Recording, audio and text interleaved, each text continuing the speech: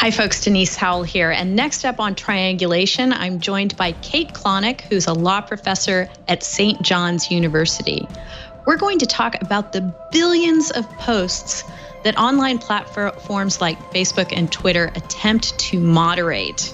Should they even be attempting to moderate them? Are they doing a good job? How are they doing the job? Are regulators equipped to make laws about how they do this job? And does anyone remember Napster? All this and more on Triangulation. Netcasts you love. From people you trust.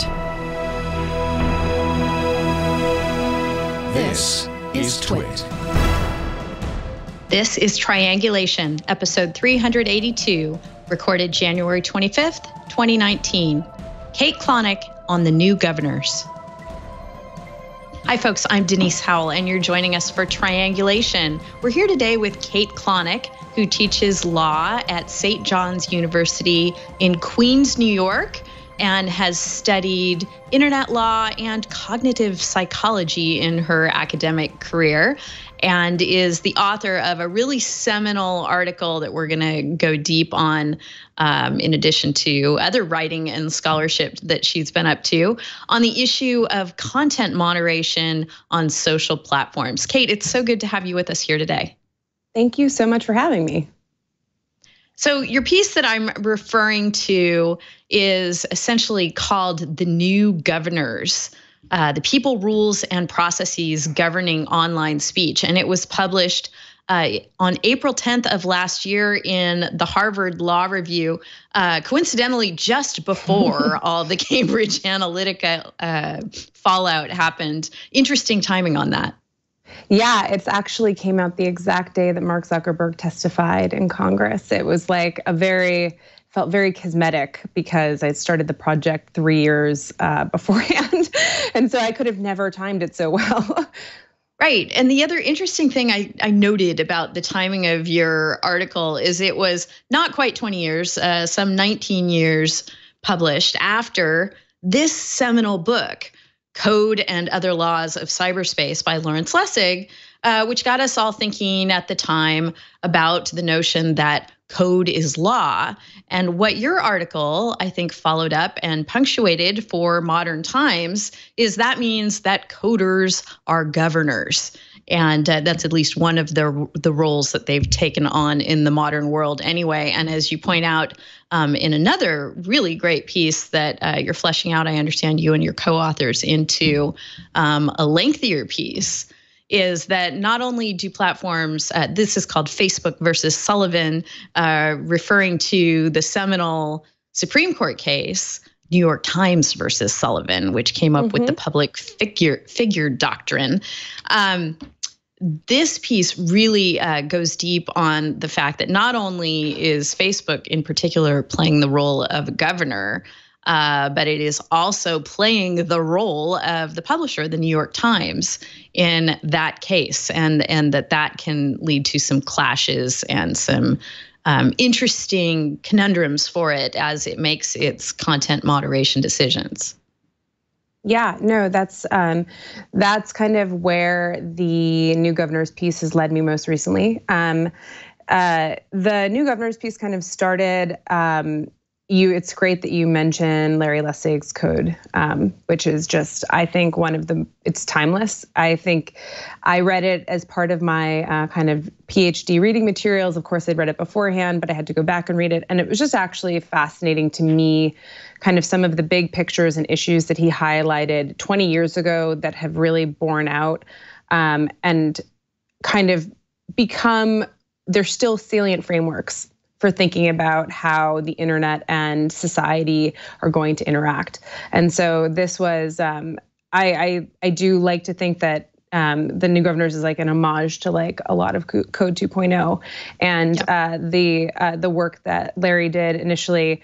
I mean, also, I should also say it's very kind, like you said, this is seminal. I certainly did put it down in kind of a legal context for maybe the first time, but there are a lot of people that were writing about online speech and these platforms and how much work they were doing to govern our private rights. our public rights in a private space. Daniel Citron and Rebecca McKinnon and Charlton Gillespie and Jeff Rosen and things like that, and Daphne Keller. It's a very strange thing, I think, how a lot of this has started to become part of the public consciousness.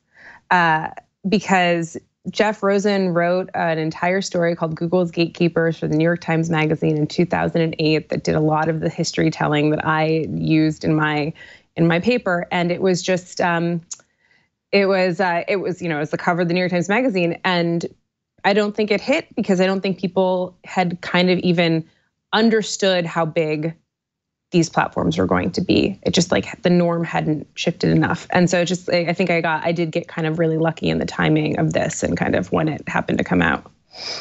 Yeah, and I think that's a really good segue into providing some historical perspective before we get into the problems of the here and now that these platforms are grappling with. I thought it would be interesting to sort of look back at how we got to where we are today, and maybe look back from your perspective, since we're talking with you here today, Kate, on what the internet looked like and how it became important to you when you first started interacting with it. I've found that a lot of people who decide to pursue scholarship around the internet have a personal relationship with it, a feeling of affinity for it, a desire to protect the things that are good about it. So I just wanted to kind of get your context of, what the internet meant to you when you first encountered it, and how it shaped your desire to go into writing and teaching about it.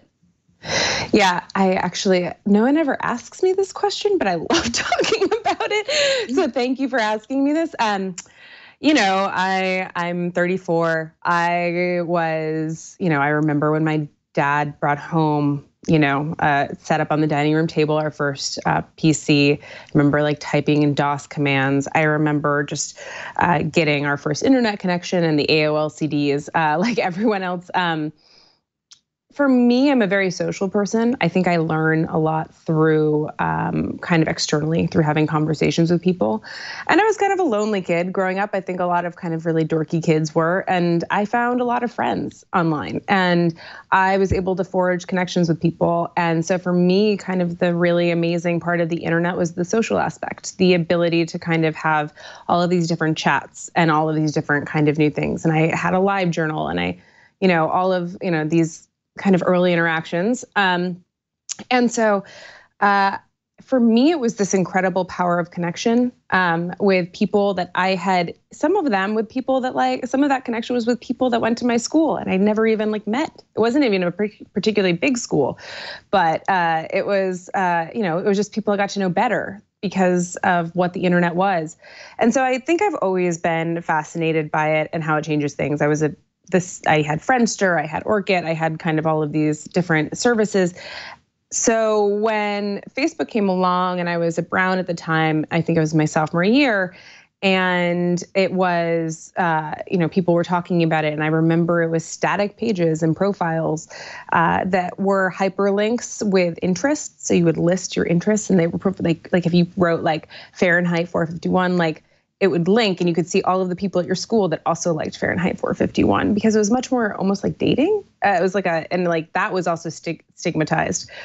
And there was just an entire, I just found it endlessly fascinating. And this is a little bit my psychology background and my cognitive psychology background and my interest in the social, how people created norms around this space that was so new. And one of my favorite stories about that time was I remember really distinctly that there was this woman who had taken a number of selfies as her profile picture.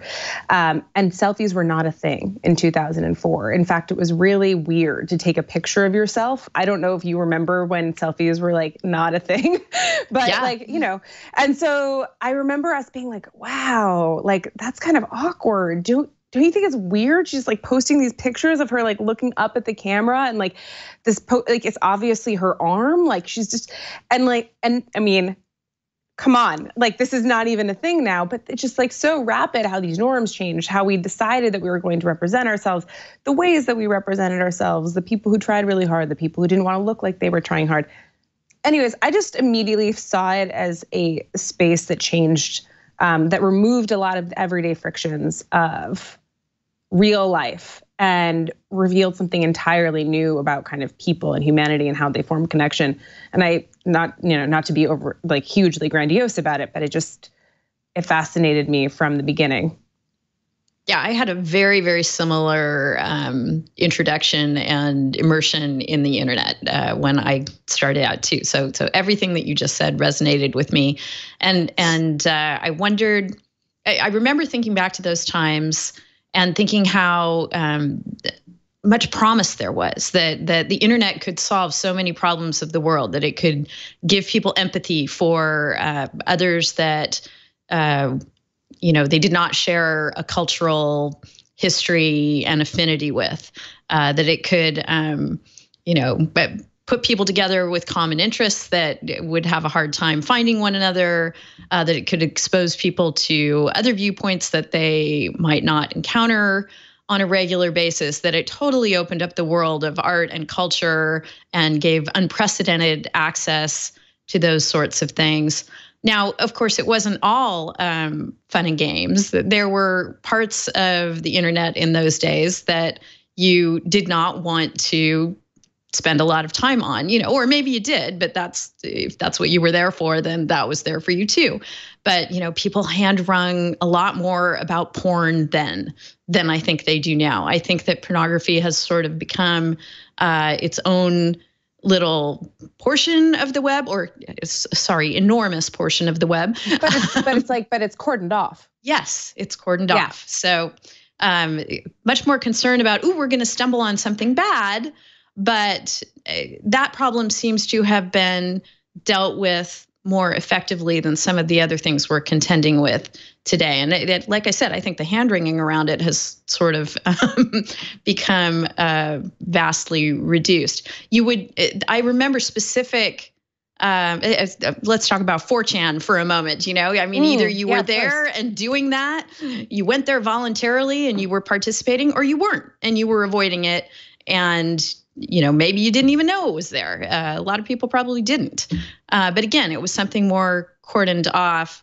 There were certain, I remember, there were sort of internet legends of things that, oh God, you might want to look at this or you might not, because it's so awful. And once you see it, you can't unsee it. And if you never went and searched for it, then you never saw it. So, I'm not going to mention what they are right here. If you were around then, you know what I'm talking about. No, completely.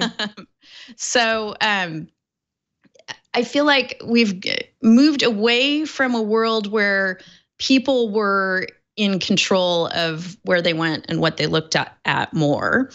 And could control their own internet experience more, to the world of the platforms and what the platforms serve up to them. And therein, I think we have gotten around to your studies and scholarship and observations about what it is those platforms are doing, and how they're responding to the fact that lawmakers all of a sudden are paying attention to a couple of things that they didn't used to pay attention to. One of those points is the notion that the platforms have to treat their users fairly. And the other is the notion that they have to control their users. And whether, we can talk about what laws are or are not in place to compel those things, but lawmakers are certainly concerned with both of them. Do you agree? Yeah, I don't know. It's funny. I'm just kind of thinking about your formulation of it, of like controlling their users, as much as controlling what their users publish or what stays up from their users. Yes. I think that like if people stayed within the lines of what the platforms want them to say, there wouldn't be we wouldn't think of it as controlling users. But I see what you're saying. Does that make sense? Mm-hmm. Yeah.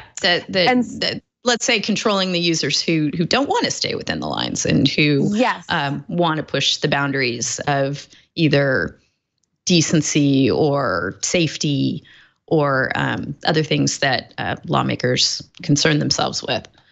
So let's talk about some, go ahead.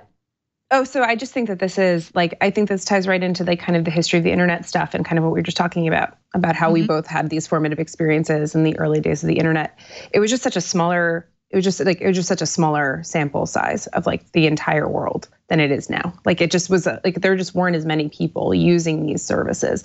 4chan was not a huge threat because like, just, you're right, you couldn't find it, but then also like, it was kind of a thing for like trolls and like kind of teenage boys, and it was really weird. And it was it was certainly like popular, but it was it was not ubiquitous.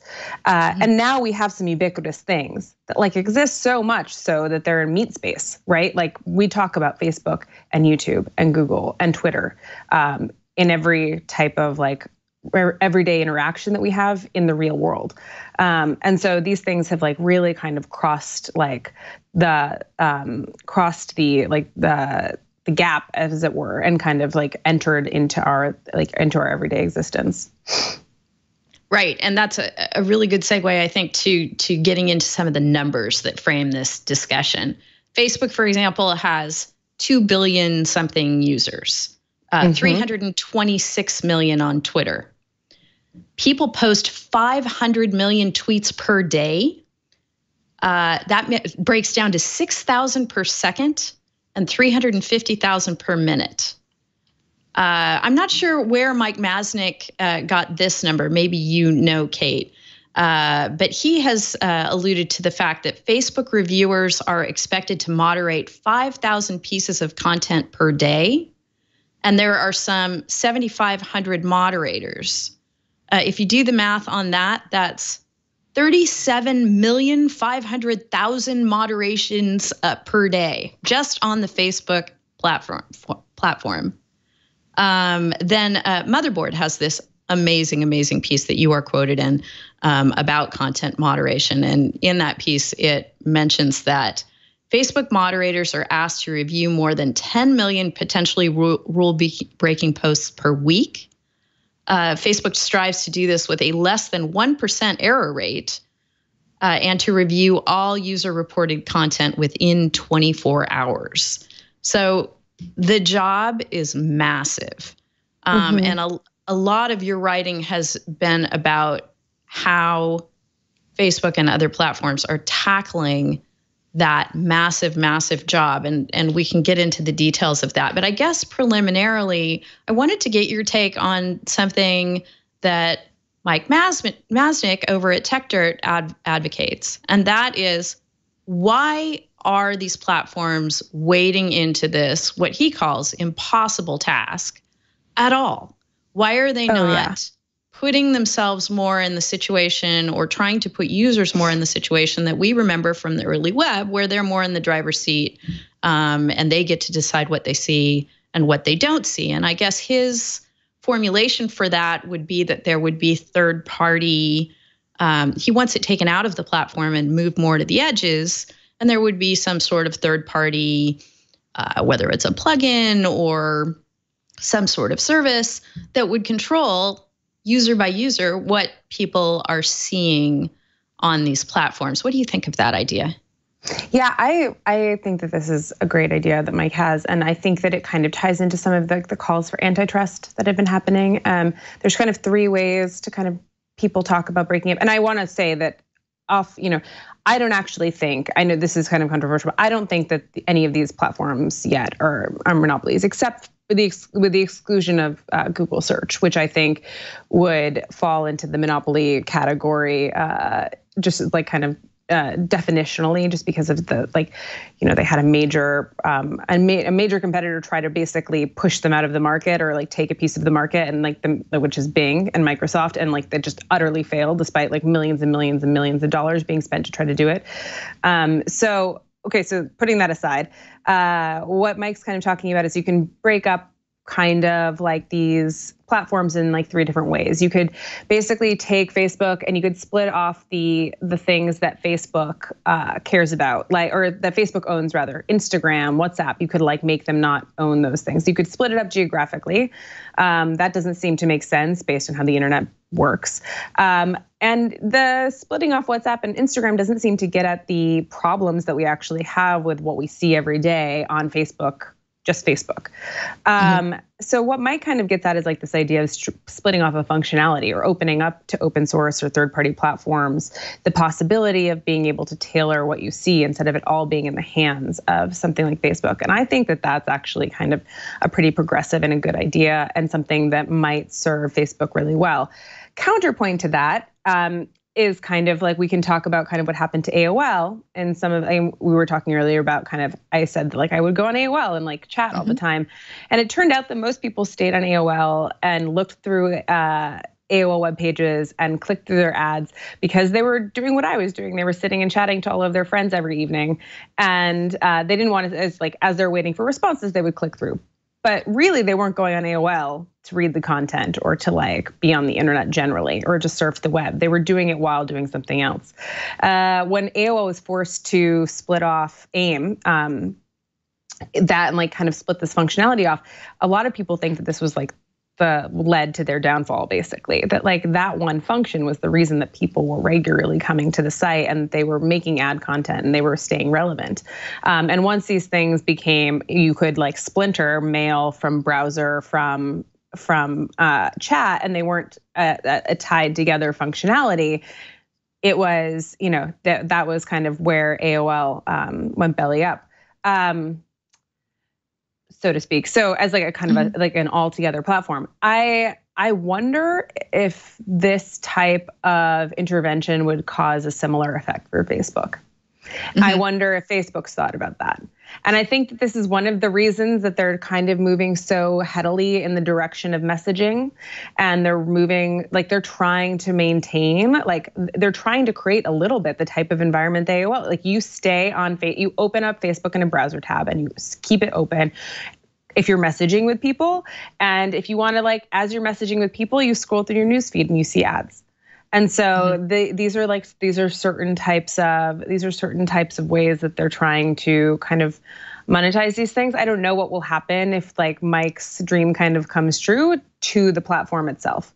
It would be interesting. It might be a different story than AOL. It's really hard to kind of tell how these companies stay relevant and what's generating their relevancy.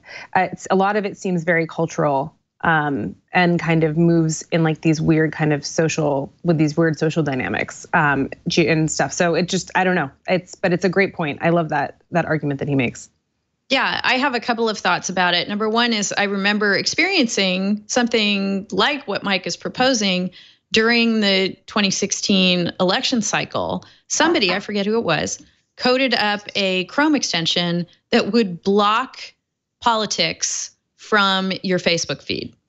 And so you could go on Facebook and have a Facebook experience of your news feed that was politics free. And that was a beautiful, beautiful thing at that time. And then I guess that leads to my second point, which it wasn't perfect. Some would get through. And when you extrapolate that out to what Mike is proposing here, the problems that the platforms themselves have with their resources and their staff in accomplishing content moderation don't go away just because you push that problem off to a third party. I guess, if what you wanted to do was block politics, it would be nice to leave that decision to the users. And that maybe, you could adopt some sort of admittedly imperfect solution that would serve the users that wanted that and not leave that decision to Facebook. I suppose they could, in-house offer a suite of things. If you don't want to see politics, click here and try and filter that for you. But that's not really what they're most concerned about. Topics of conversation, they're concerned about harmful conversation on the platform. And that seems to be what lawmakers are concerned about as well, where we get into trouble. And what you've written a lot and thought about lately is the role of these new governors in regulating online speech when they are not the government and not subject to the First Amendment. How are they implementing First Amendment-like norms on their sites just because they've chosen to do so. And aside from, what sort of speech makes it through, then we get to two other issues. One is threats of harm, bullying, et cetera, things that are harmful to the users on the site, specific users. And then finally, this question of, and I guess it goes back to the speech question, the governors being in the role of deciding what is truth or helping users make that decision in an informed way. So you have done some really interesting work and talked with people and teams at Facebook. And why don't you give us your overview, I guess, before we go into details on how that's all going? Yeah. So to Mike's kind of point about there being about this way of splitting up, I think this is also kind of leads to an interesting question that is relevant to kind of some of the stuff that you bring up, which is kind of this idea that like, well, there's harmful content and then there's like content we just don't want to see. And there's actually like there's a huge gap between those two things.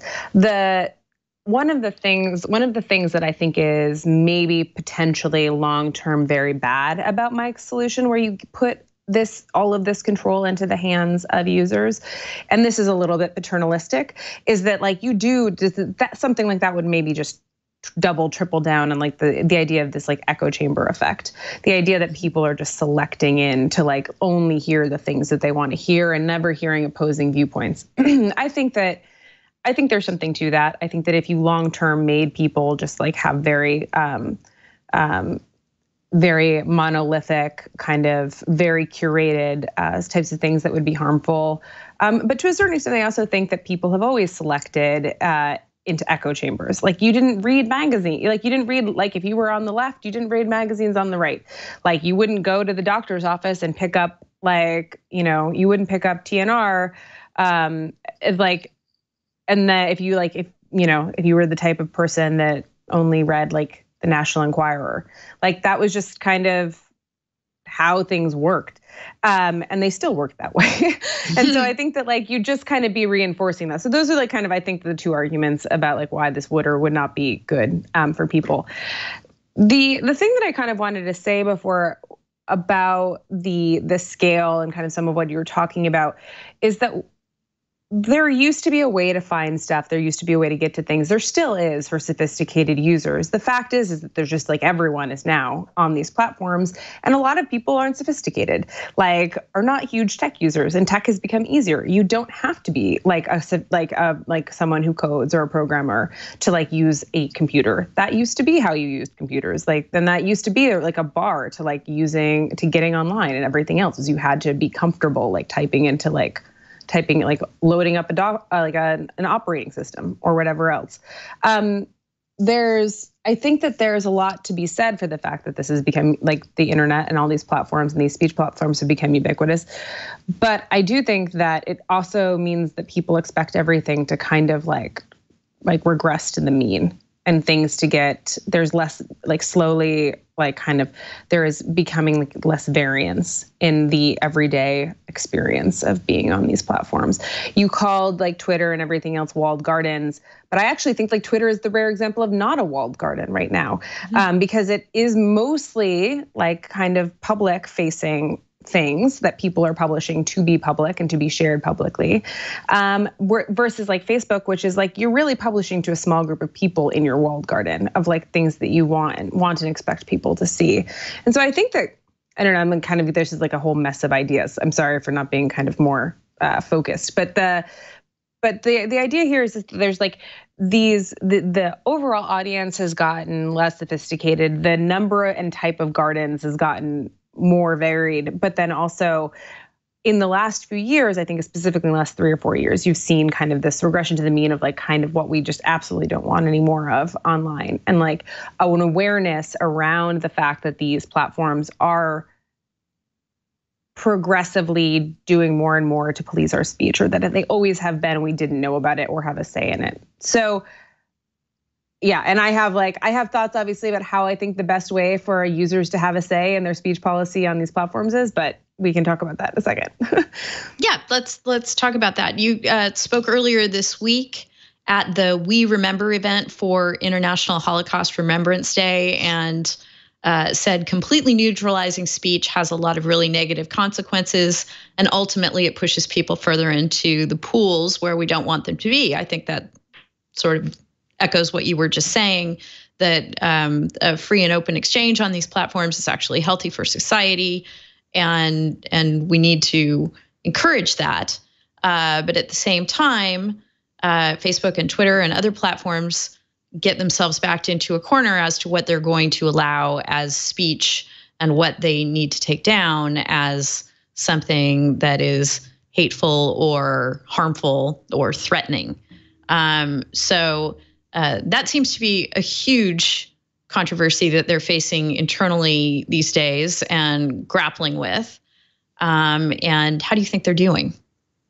I mean, I think that these major platforms are taking down way more stuff than they ever used to. And I think that they're erring on the side of user safety and harassment. I still think there are plenty of things that are slipping through the cracks, and you'll hear them from people all the time of like, I'm getting harassed and Twitter hasn't done anything.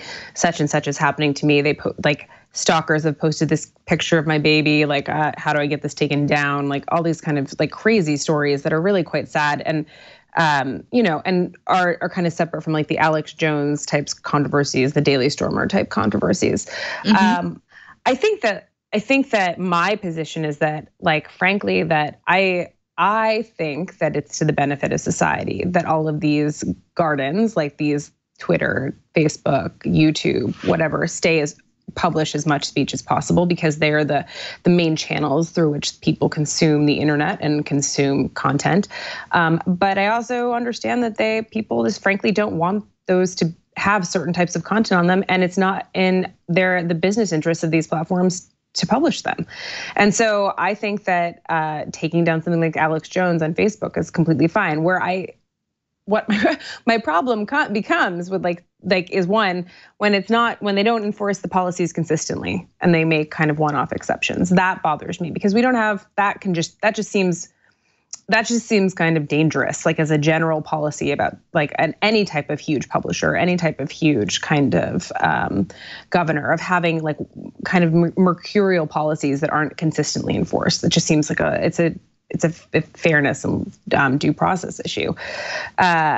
The other problem that I have is the response to like a general like incredible like popular outrage quickly following a lot of these really horrific events, the Pittsburgh shooting, other types of things, to the Charlottesville incident with Heather Heyer, or killing of Heather Heyer after the protests, of deplatforming a site that people identify as instrumental in either spreading hate speech or having like been a part of the violent event.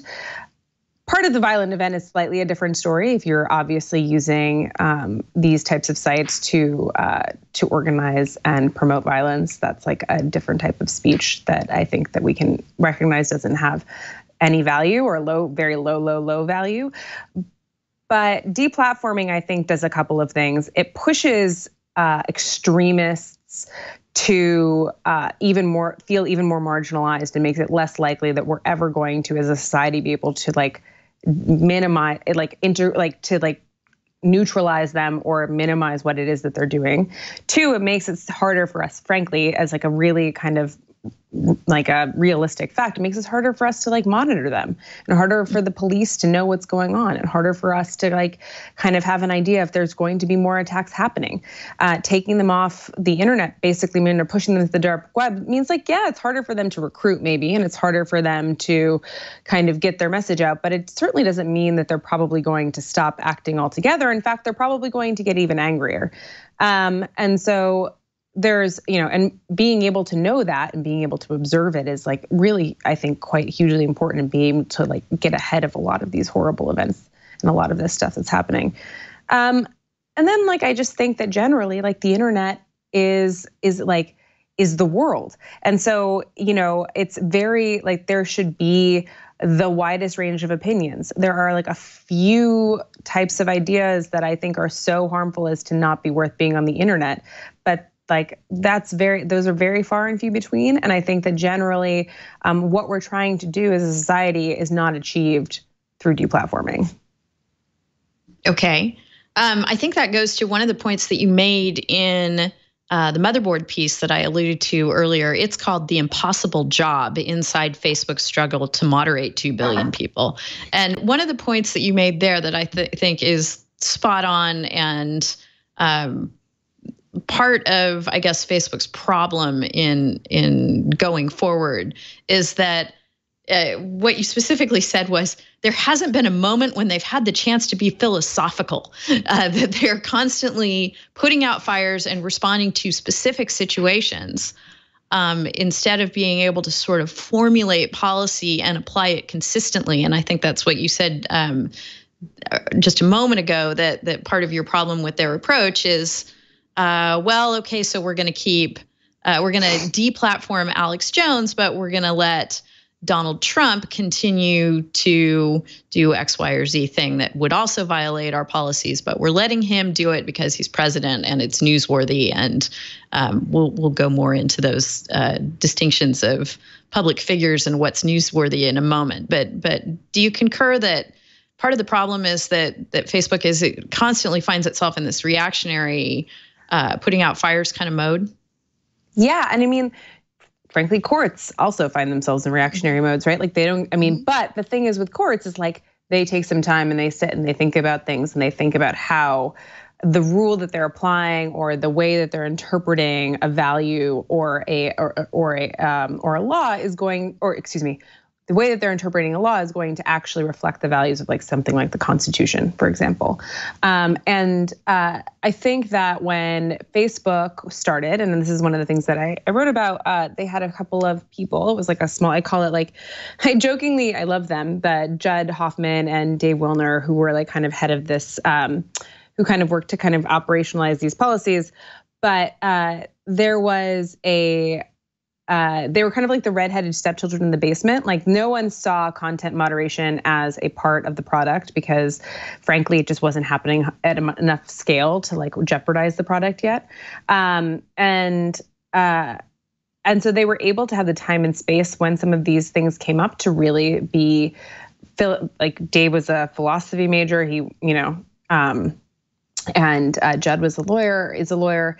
And they kind of just had time to sit and kind of think about what the values were that they wanted to protect and like what the values of Facebook were and what the values of the internet were and how they would create consistency across with their rules and how they could create consistent rules.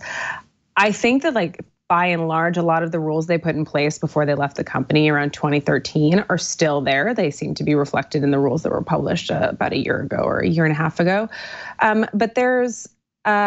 But yeah, I think that there's now I think there's a tendency for Facebook when they come up against something new to say, well, we could change the rule to this. And then people say, well, that just won't scale. And I think, yeah, none of this scales. None of it scales. No one is prepared to enforce norms on speech across transnationally across borders at the rate of like, as you said, 10 million like reports a week, trying to finish at each report by 24 hours. Like there is no global norm on speech. There are pockets of norms, but there is no global norm. So like, what are our global values going to be?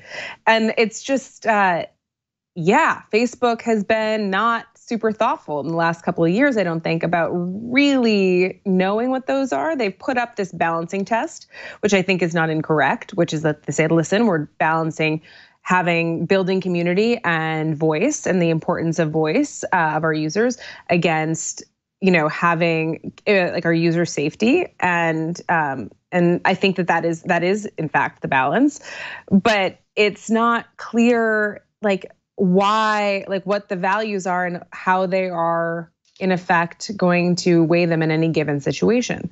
I this is why I'm excited about kind of the Supreme Court of Facebook, the tribunal or council that they've started talking about creating, because I think it'll have the opportunity to be kind of hopefully really philosophical about some of these issues and create some transparency in how they're thinking about these things and how they're balancing them, so that people can maybe push towards having an expectation of what really is going to be happening on these platforms. So Facebook, patting itself on the back, says that there are more than 100 posts moderated correctly for each one it's currently getting wrong. That seems to me like kind of a small number of all the moderations that they're doing, having like you're saying one wrong out of 100. That actually adds up to a lot of wrong moderations. And I feel like their appeals process is slim to none. I can't tell you how many calls I get as a private practice attorney who operates in this arena, from people who call me up going, so I need to reach out to Facebook because they've really messed something up. How do we fix it? And that, that's an interesting question to try and resolve. File a copyright claim. Right, exactly. No, I know.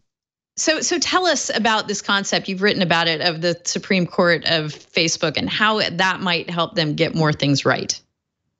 Yeah, so it's fascinating that you bring that up. So, and that when I said before that like Facebook wasn't, when Facebook had 10 million users, they simply didn't have this volume of posting, and they didn't have 10 million posts that were reported every day. Like, it was just a lot less. And the percentage that they got wrong had 1 out of 100 had just like a lot less of a risk of blowing up into being the next Napalm Girl, or I don't know, like what's something else that they like kind of got wrong, the Donald Trump decision, or like whatever else, when it just wasn't when as much wasn't happening and scale wasn't as big a deal.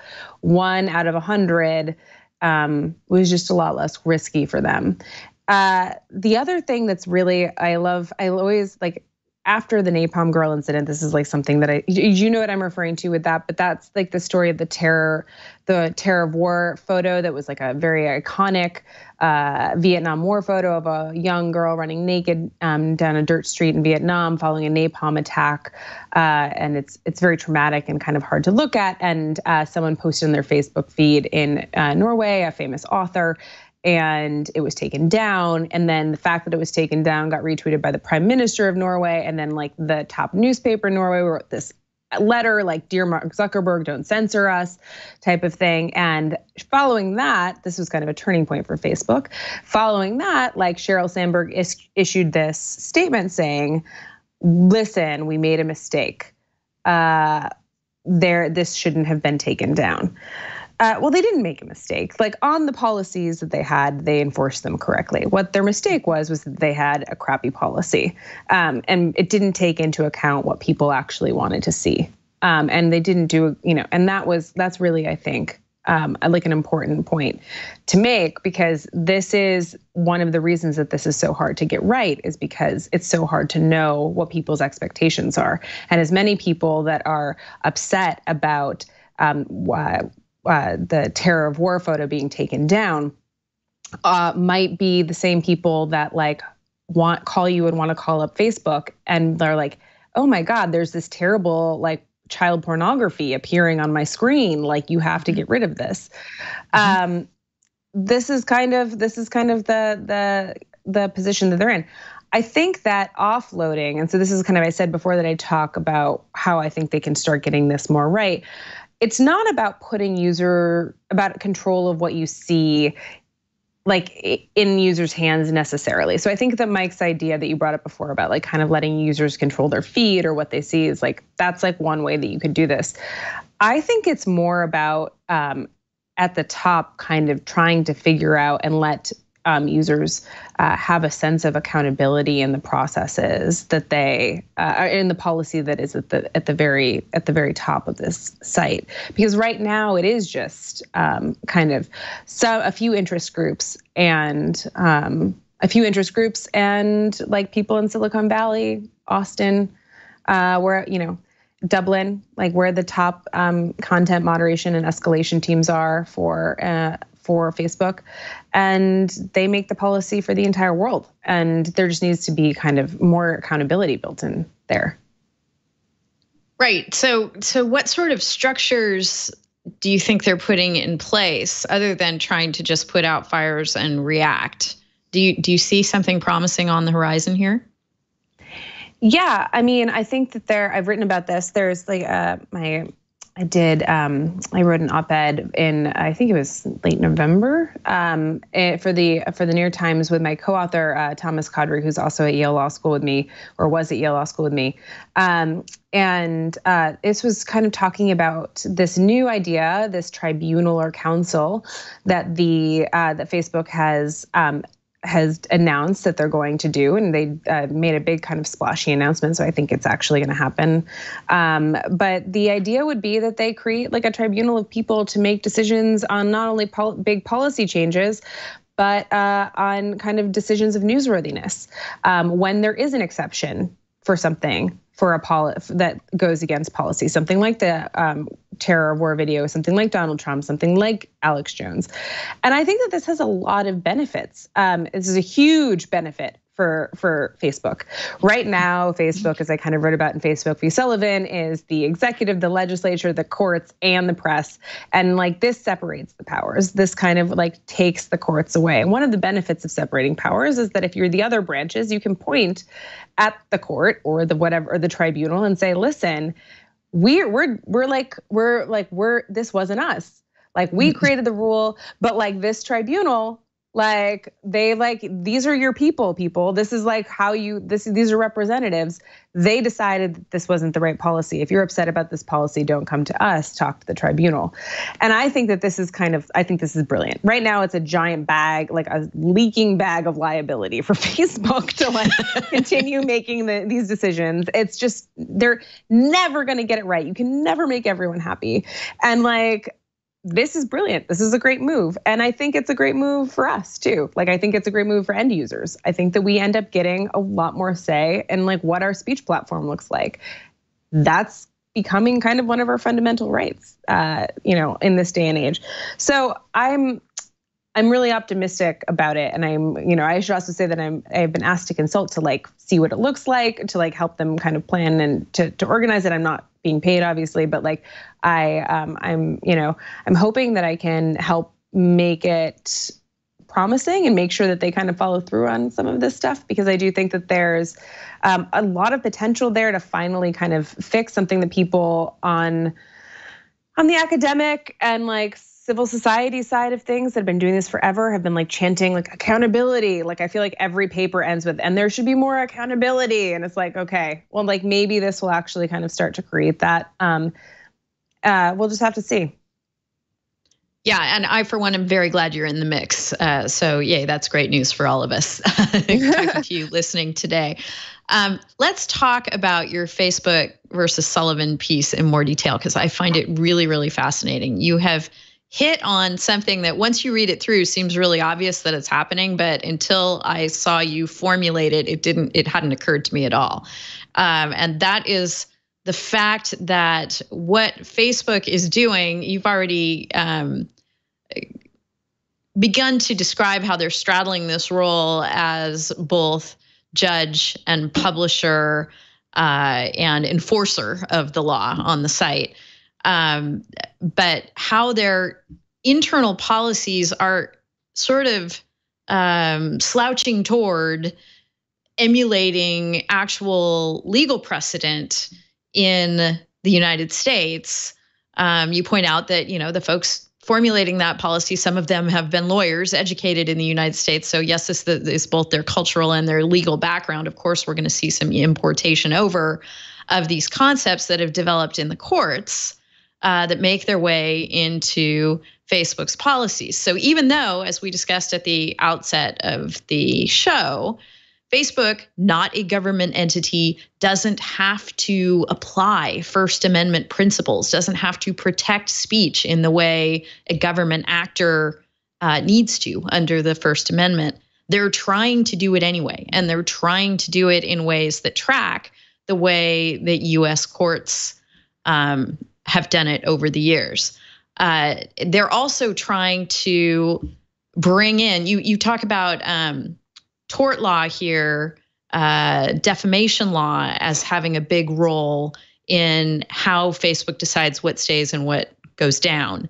And this whole concept of who is a public figure on the internet having a seminal role in those decisions, as well as what's newsworthy, which is something you've talked about a bit here today. So it's a lengthy article. I can't expect you to digest the whole thing for us here, but give us sort of some key takeaways for how Facebook is trying to track both defamation law and First Amendment law as it's developed in the US. Yeah, absolutely. So I should also say that just I'll make a plug for it. The essay was so much fun to write for the Knight First Amendment Institute. They have amazing stuff that they publish as part of the Emerging Threat series. So I would read some of that other stuff. And then also the paper is being turned into a larger piece that I'm writing with my co-author, Thomas Kadri, who I mentioned before. And we're kind of pushing for that to kind of come out, hopefully like put it into the cycle. So like hopefully be coming out soon. But it does a much bigger dive into the First Amendment aspect of this and kind of doing more descriptive work of what the courts were trying to do between defamation and privacy torts.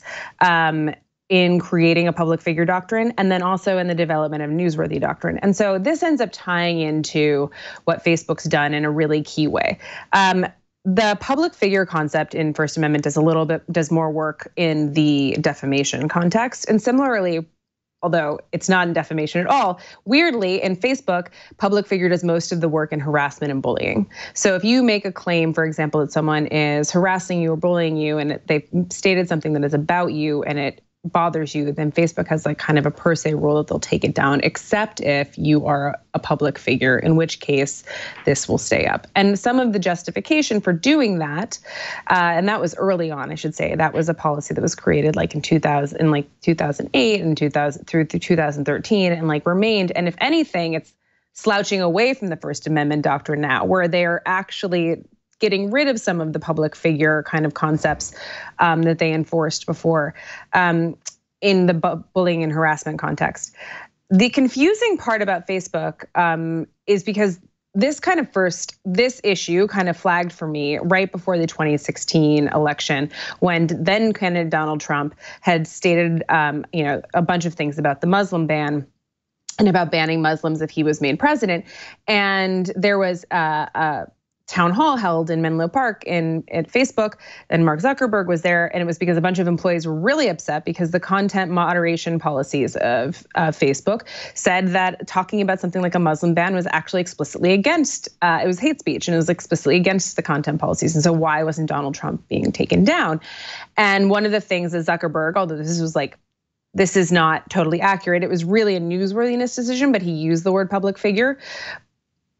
Maybe, in my opinion, getting at the idea that like public figure is a proxy for newsworthiness, but like nevertheless, he kind of used this idea that like, well, Donald Trump is a public figure and we need to have open, robust debate on some of these ideas and political speech and yada, yada, yada.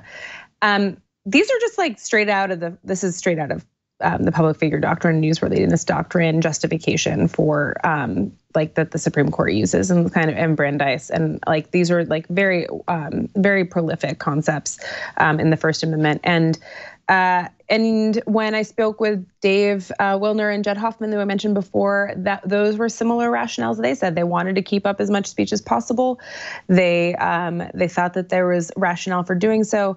The one thing that they had shied away from in the early days of Facebook was creating an exception for newsworthiness, because they thought that this was untenable. Because a lot of things that were super, super violent or super offensive would technically be newsworthy. So as like Dave kind of once said to me, he's like, every beheading is like technically newsworthy, but you don't want it in your Facebook feed. Like this is just something that we have to police and take down.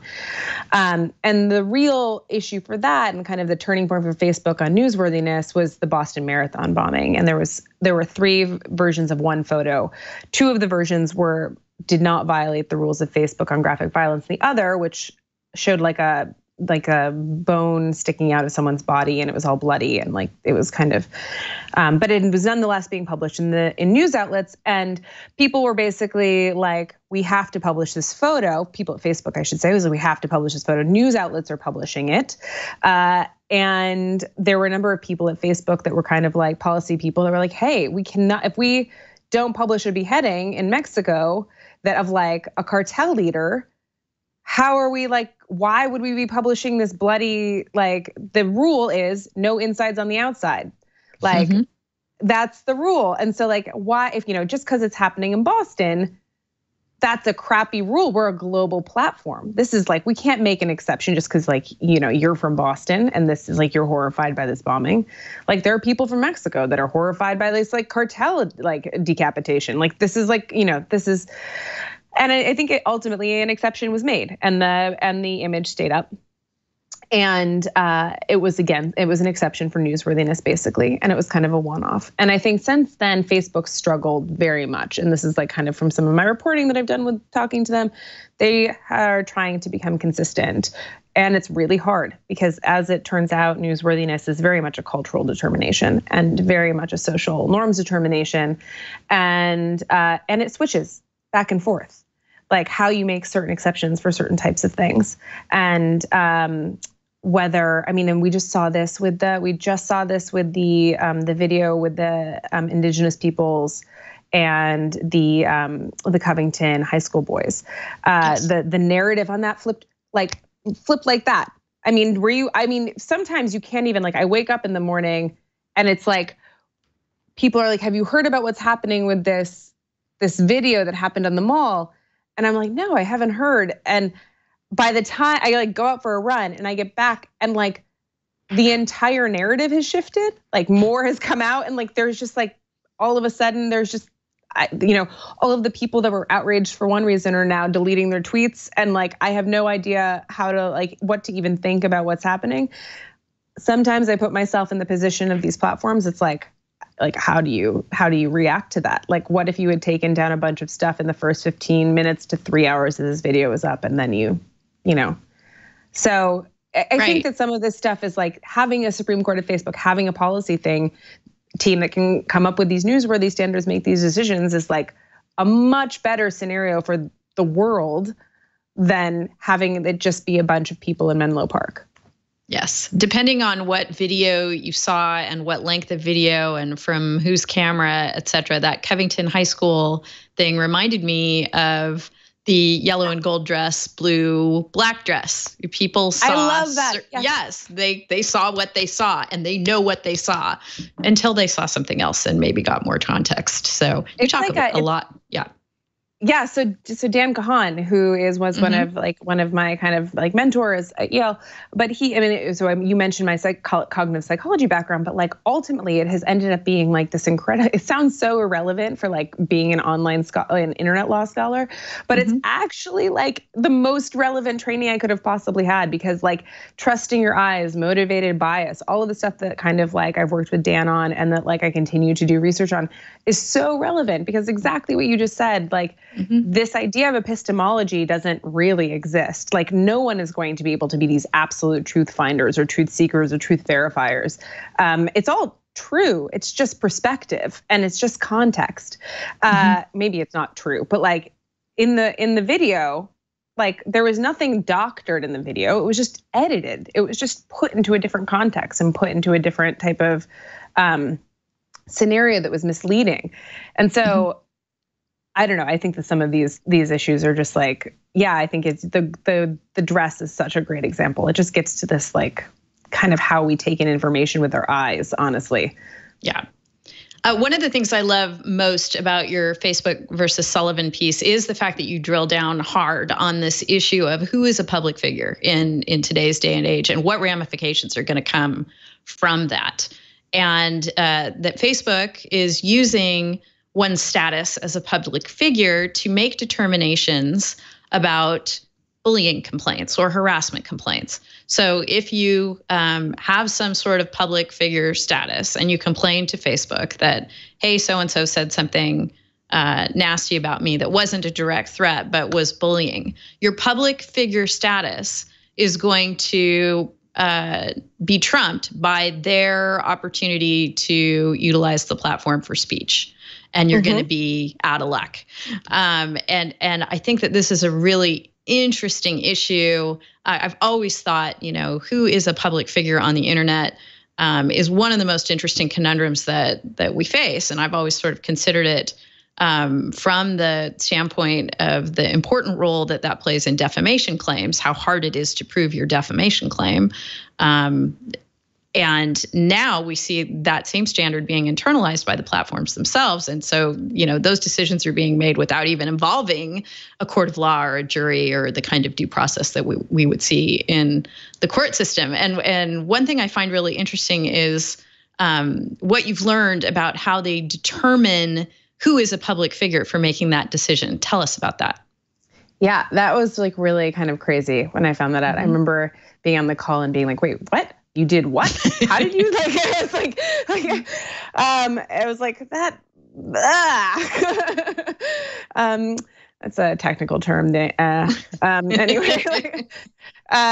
so at least in the early days, they don't do this. It's not the sole determination anymore, but they used Google News. They would plug a person into Google News and see if so this is incredibly circular, right? Like if you're if you're going viral on Facebook and you're a private individual and like you're going viral on Facebook or Twitter or something, and it creates a news story about you, and then they plug like, how do you, like, it's not newsworthy, you're just like everywhere. There's like, this isn't, this is kind of the problem with doing something like this. It's overly descriptive.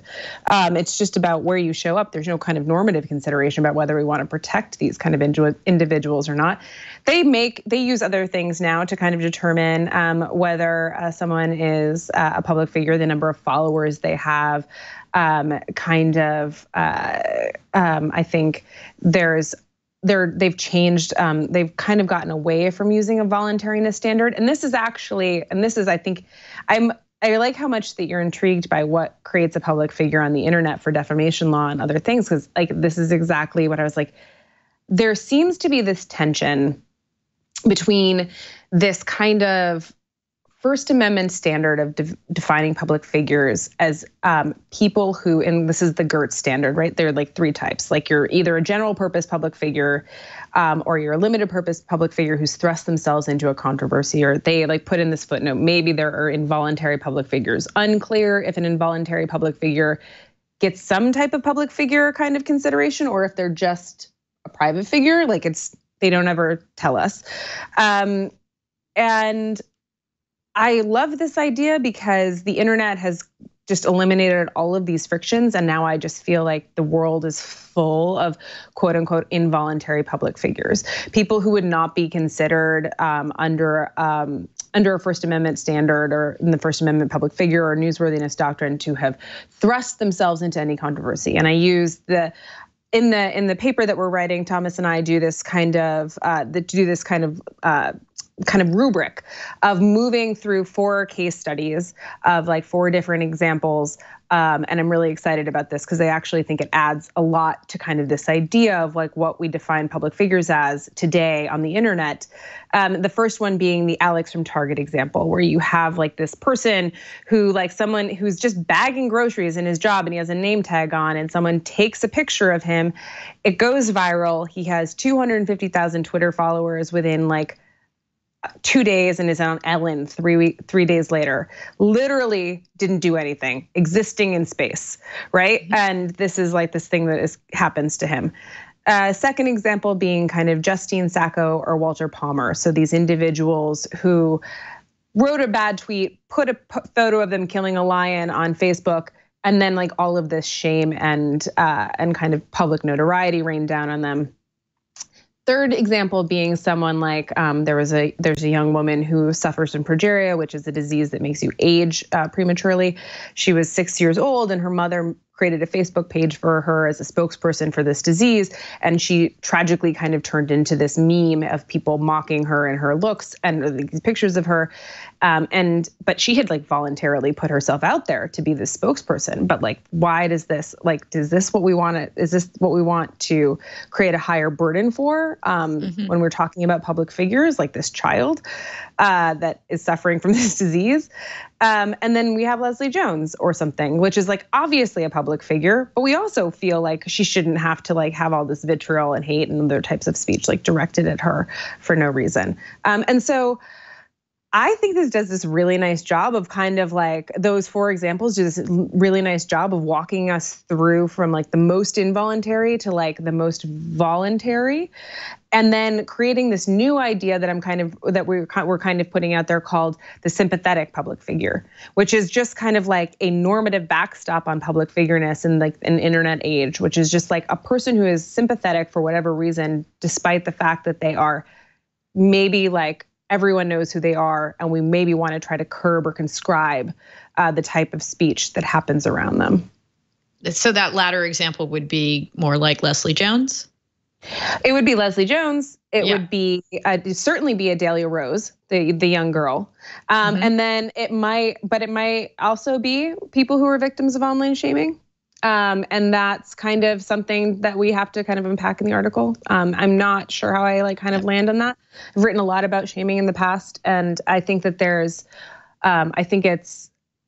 I think that it's changed a lot in the last couple of years. So I just kind of, those are older examples, and I would like to kind of find something newer that would maybe show how the sites are dealing with this right now when this happens. There's one other thing you guys should think about as you're fleshing out this article, I think, and that is sort of the incidental public figure, that it's possible for virtually anyone using social media, not intending to reach a huge audience, but just sort of incidentally going through their lives, is certainly they're going to meet the Google News standard one way or another. They'll pop up if you're searching for a particular category of content. And they're more public than someone who doesn't use social media. But when you look at the generation growing up today, you're going to be hard pressed not to find someone who, unless they're living in societies that are specifically eschewing technology, people are going to have an online footprint. And I think that to some degree gets you into this problematic public figure status that can then strip you of rights that you would otherwise have under the law or under Facebook policies. So maybe think through just sort of, what living your life and using online services means as well. I love like the incidental public figure. That's like a great kind of way of putting it. Yeah, I mean, that's exactly right. Like everyone has this profile now. Well, this is kind of what, like, I didn't expect this paper to be much about. I thought it was going to be more about like Facebook. Here's what you can learn from like the courts and like a constitution. And now as we're writing this second article, or updating this essay, I'm really kind of drilling down in this. I'm like, oh, I really hate the idea of voluntariness. This is garbage in this day and age. Like it's not actually doing any work, or it's not doing any work anymore for like the Supreme Court doctrine. And maybe this really needs to change. And I'm, if anyone who knows me knows that like the last thing I really trouble myself with is Supreme Court doctrine. But I think that this is actually this kind of really great point where I don't know what you replace it with. Maybe directionality is kind of one of the things that I've kind of talked about, but which is kind of a little bit getting to kind of what you're saying, like incidental is the opposite of directional. Like it's just kind of, there's something that's like really like the harm is coming in the when someone is directing something at somebody, not in it just like incidentally happening. So that's a great point. It reminds me that what I'm getting at reminds me a little bit of the seminal at the time, Chris Anderson article about the long tail back at the beginning of the internet, and how we were seeing that people with small audiences could engage with those small audiences. And yet that was an important interaction and an important thing to take into account just as, traditionally we've always taken into account, huge volumes of users or viewers or engagement, that those small volume interactions are important too. And I sort of see the incidental public figure falling out there on the long tail, where the person who comes to mind is a friend of my son's who is a gamer and is in some senses a professional gamer. He travels around, goes to tournaments and things, and has a Twitter account, tweets about gaming, tweets about where he's going to go, et cetera, et cetera. No one in the world outside his circle of gamers and immediate friends, people who know him, go to school with him, et cetera, know who this kid is. But, he's got an online footprint. He's 16 years old, but he's got an online footprint. And I think under, current Facebook standards would be considered a public figure, might be considered a public figure under judicial standards for defamation purposes. And he strikes me as the kind of person where we'd want to have an acknowledgement that, yeah, he's a public figure, but in this really long tail niche sort of way. So we're not going to disadvantage him. Does that sound like it makes sense? Yeah, I mean, it sounds like he'd be a limited purpose public figure for kind of defamation purposes, just because he's like famous in this one specific context, which he's voluntarily put himself into. And I think that so that would probably, that's like a little bit my kind of, but I mean, this is also one of the things that kind of we talk about in the essay, which is that the problem with a little bit of this is how they're defining public figures and everything else, is that it's not clear when people are famous or public figures within a small community. This is honestly Sullivan, or this is true of a lot of, that you have to make different, that you have to kind of, we conceive of that type of notoriety very differently. I love that example too, because I think that this is, it really also gets to the fact that there still is, even though we don't feel like there still is a line between meat space and cyberspace, and there is an ability to exist in one certain type of world and in the internet, and then a completely different world in your day-to-day life. But I also want to say that was like always true. Like, there was always somebody like writing fan fiction in their basement like every night and like publishing it under a pseudonym, right? And then also they went every day to their job as like an accountant or whatever it is that they did. And so I think that I think that the scale of it is what's kind of shocking and fun about your son's friend. And I also think that it's like that people are just growing up and they understand that these are ways that people are going to have access to like a global audience that like no one, people weren't like globally known before. It just, the scale was never the same. Yeah. One thing I found interesting in prepping for the show today is Farhad Manjoo over at the New York Times mentioned that you had consulted with several of the lawmakers who questioned various tech luminaries who came and testified before them last year. So I think you probably have a pretty unique perspective on answering what you think the lawmakers who have been hand-wringing about G platforms you need to pay more attention to these issues of protecting speech and keeping people safe, and maybe we need to be more heavy-handed in regulating you than we have been in the past. What do you think they're likely to do going forward, once we reopen the government, of course?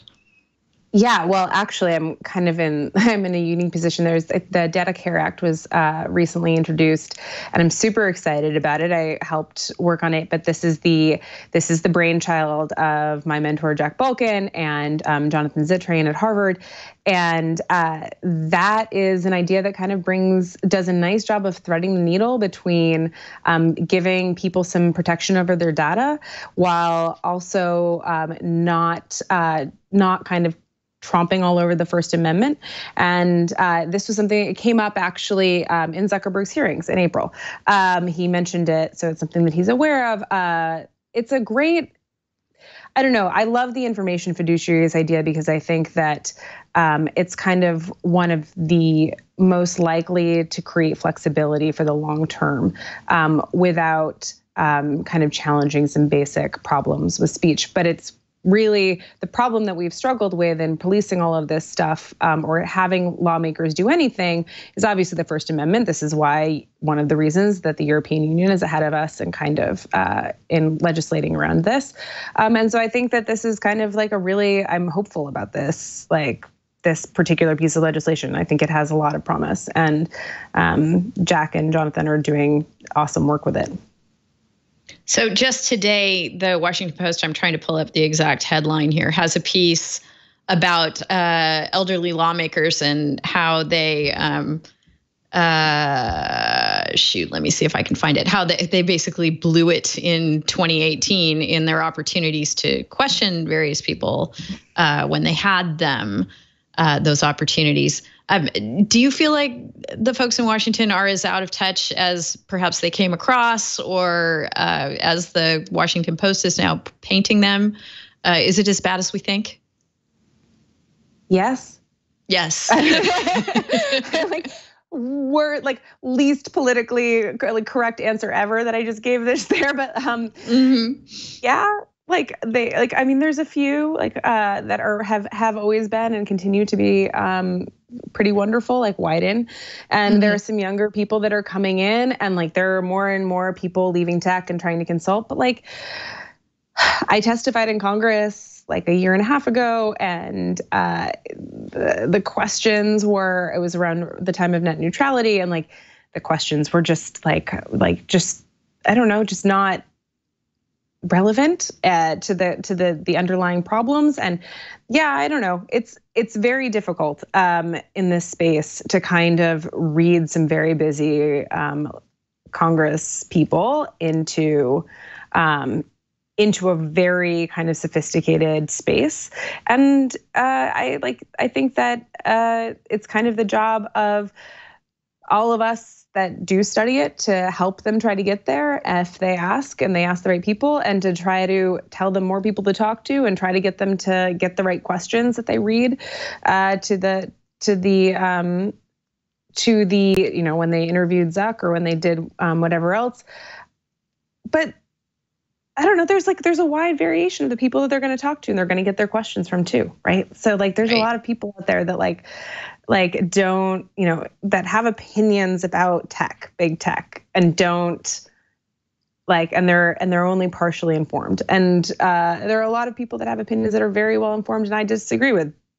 But yeah, right. So I don't know. I found the piece that I was that I stumbled across. It's actually from the Washington Post style section of all things. There's so many different things how technology baffled an elderly Congress in 2018. They talk about the fact that the 115th Congress was one of the oldest in history, and then they go through some of the anecdotes from testimony and the questions that were asked. I don't want to be hard on them just because they're old. Right. I think that actually, I also think that, I do think that we have a big, a huge problem, and I think that millennials and people my age and your age have a kind of a role to bridge a gap of people who both can remember newspapers being delivered and thrown into their driveway every morning and having to tromp out and get it. And then people who also kind of did what we talked about before, but on the early days of the internet, I think we have an arbitrage role to play there. But when I clerked for a federal circuit judge, and he read all of his cases on his iPad, and he was, in his 70s, he read all of his cases on his iPad. He made notations. We were a completely paperless office. He was completely up to date on all of the newest things, and he was very with it. And I think that, so this isn't beyond the comprehension of Congress just because it's old. It's just really about wanting to do it and prioritizing it. And I appreciate your wanting to cut them a break on being able to understand things. My back of the napkin calculation before we started the show today is we're about 20 years apart, you and I, and we've been able to. I don't feel that way. We've been able to have a conversation where we understood each other. But you're finding too, just even in the law school classes, that you teach that you're finding that they don't have some context for the internet that you and I share? You had a tweet, was it just this week, January 16th, you tweeted, me starting internet law class with a joke. Guys, the last time this course was taught here, the cutting edge case was Napster. Blank stares. You horrified, wait, do you know what Napster is? And they sheepishly shook their heads. And your response, I'm only 34 and I can't already be that professor. But apparently that's the case. Do you really feel like your class just glazed over when you mentioned Napster? Oh, completely. And I was totally horrified. Like, and I was kind of, I mean, yeah, I just don't feel like I feel pretty with it. Like, and I was like, I felt awful. Like, I was like, oh, Jesus. I mean, like some of it I understood. Like the next week I taught Ralph Nader versus General Motors in my info privacy class. And I was like, hey, do you guys remember Ralph Nader? They're like, no. Don't remember. I'm like, come on, the 90s, like every political, like presidential campaign, like we're like, oh man, okay, never mind. I had to tell, I did say in internet law class, I was talking about a rape in cyberspace, which was like a kind of like a very like prolific essay in the Village Voice. And I was like, now I'm just kind of dropping. I'm like, the Village Voice, that was a paper, a real paper, printed on paper that used to be published in the East Village. Anyways, moving on. So like I'm just kind of preempting it now. Yes, that's probably a good strategy. I, with much trepidation, asked my teenager if he knew what Napster was, and he impressed me. He said, "Yeah, it had something to do with illegally downloading music, right?" And I'm like, "Yay! I've done my job." Yeah, Yes. It's kind of like how my parents like made me like watch like Bing Crosby movies or something. It's just like so I maybe I'm like the only person my age that could sing you like the Andrews Sisters songs, but I'm not particularly proud of that. Yeah, we had to have the whole conversation though about what downloading music was versus streaming, and well, where did you download it from? Like, how did the music even get on the internet? And then we got into DRM and the DMCA and how you could rip CDs but not DVDs and why there was a distinction. It was a good teachable moment. Yeah, So, I mean, this ended up being a good teachable moment too, because it was actually in like the technological primer of the class. And so peer-to-peer sharing like made a lot of sense when you're explaining packets and servers and kind of how things were communicating in computer networks. So yeah, but it's the streaming stuff is, it's funny. Have you seen the video of the kids who getting 4 minutes to these teenagers getting 4 minutes to try to dial a rotary phone? Yes, I've and seen they that. just they dial the whole number with the receiver on the top, and then like at the end they're like, how do you press send? How do you press send? And like I'm like, oh my God, like Jesus. Like but yeah. Right. So yeah, I think our lawmakers might be able to dial a phone, but probably still don't know what Napster was or don't remember, vaguely recollect, and its significance to everything that we deal with today. So it's been really, really wonderful chatting with you, Kate. I have so enjoyed our conversation. Just to take us out, I wonder if you could kind of gaze into your crystal ball. You mentioned a piece of legislation. Give us the full name of it again that's been proposed and that Congress will take up as far as data privacy goes. Yeah, it's called I believe it's called the Data Care Act. I think that was the final name that they settled on. And yeah, it got introduced at the end of last year, and we'll see what happens. I hear that the furlough might be ending, so like we'll see what happens. But yeah, I guess if I was to gaze into my crystal ball, I would say, and I'm always like I'm like maybe foolishly optimistic. I know I always like kind of say this, but I kind of find if I'm not optimistic, then I would never do this job because it'd be too depressing. But I think that there is going to be, I think that there's a lot of norm shifting happening right now. I think people are more aware of what's going on, more aware of like changes that they're going to have to make to themselves in how they consume content and like what they expect to see and what they want to see. And I think that there's still going to be a lot of bumps in the road, but the platforms are, I think, starting to listen, and that we have to kind of, as consumers and users and advocates, kind of keep the pressure on and like make sure that these that we end up kind of creating some standards that are great for the long term in terms of like global speech and access to information.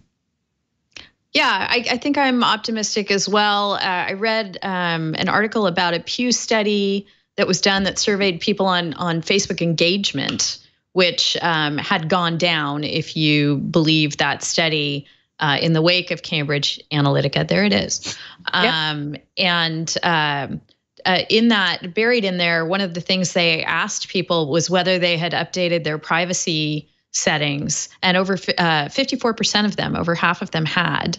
So I do think that there's an awareness of the being a good internet citizen and what that means, and being responsible for yourself, taking care of yourself online, and that people are starting to.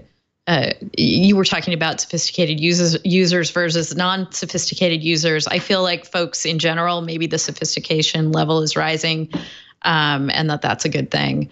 There was another discussion here on our network earlier this week about the whole 10-year challenge, and the speculation that perhaps this was some kind of, even if it wasn't, but it could have been some kind of manipulation to get people to post side-by-side photos of themselves that were 10 years apart, and help, the information can be very valuable to help some algorithm learn how to recognize what someone looks like when they've aged. And if you're putting data out there, that you need to be conscious that even if it's some fun interaction where people are just engaging with you and telling you how great you look after 10 years, that something more could be done with the data, and at least some thought should be given to that, whether there's any sort of nefarious purpose to the origins of the exercise or not. Did you post a 10-year challenge of yourself or no?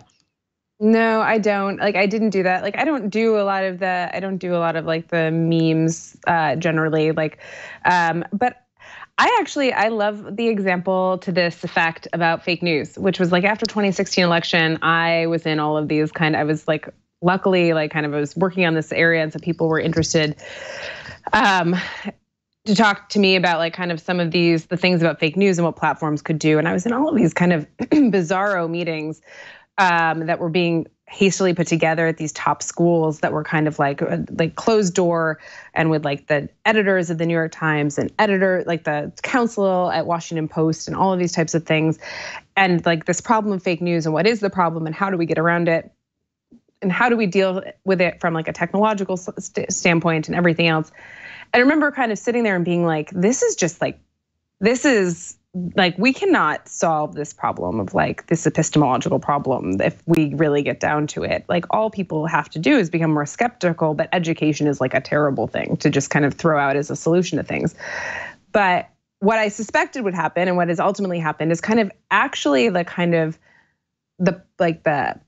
public fervor around fake news and the fear of fake news, and all of the kind of the attention that it got in the press, even though I don't think that we've come up with any substantial change to policy online or otherwise just to combat fake news. It was like a public service announcement. And people all of a sudden changed how they consumed news, and people would shame people or call out people in their comments about posting a fake news link. And there was all of this kind of stuff that happened, and the idea that you couldn't trust your eyes. The fact that this is how quickly the Covington boys example kind of played out, I think is a testimony to this, frankly, is that people realize that even when they see an edited video, that maybe that's not all there was to see, and things like that. And so I actually think that we're that's a pretty sophisticated, quick reaction globally for all of us on getting better at interpreting what we see in front of our faces, and that being our own responsibility, and not something that platforms can give us some information to help us with that, but that this is something that we as a society have to deal with. Right. I really like how you framed that. And I love the fact that you've worked a lot with Jack Balkin over the years. He's someone I remember from when I first got on the internet. He was one of the original bloggers and one of the original folks out there saying, back in the day, it wasn't whether the news was fake, it was whether you should accept the news as handed down from the Uber mentions of news, right? the networks and the newsrooms, and were they infallible or not? And I think we all used to consider them somewhat that way until there was a cadre of people like Jack who were on the internet saying, yeah, no, the nuance of that isn't quite right. Let me explain that to you. And as a constitutional law professor of great renown, this is really how you should be thinking about this. And it was so great to have his perspective in the mix. And I think, that's sort of the beginning of thinking about questioning the news and coming to conclusions that are well thought out and well researched, and are not just your knee-jerk reaction to whether the dress is white and gold or black and blue. So totally, yeah. Kate Klonick, so wonderful to have you with us here today on Triangulation. I really appreciate your time, and I've thoroughly enjoyed the conversation. Thank you so much. I had such a great time, Denise. Thank you for having me. All right. Take care, everyone. Thank you so much for joining us on this episode of Triangulation. We will see you next time here on the Twit Network. Thank you so much. Take care.